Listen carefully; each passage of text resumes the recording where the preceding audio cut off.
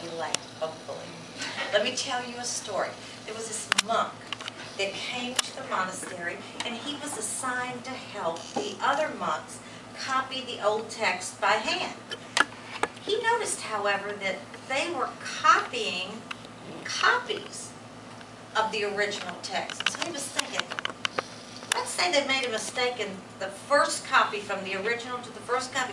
All these people have been copying copies. So he goes to the head monk, I don't know what they call him, and he shared this with him. He said, I wonder if this could happen. And he said, well, son, we've been doing it like this for centuries, but you do have a good point. So they saw the head monk going down to the cellar, and he had a copy of one of the texts that they were copying. And he went down, and he was going to test it against the original. And he's gone. He's gone.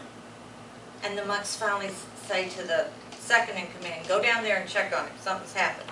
And he goes down, and he hears over in the corner this wailing of crying and sobbing. And the second in command goes over to him, and he finds him leaning over one of the original books just crying. He said, what's wrong? And he said, we messed up the R in the original. It was supposed to be celebrate instead of celibate.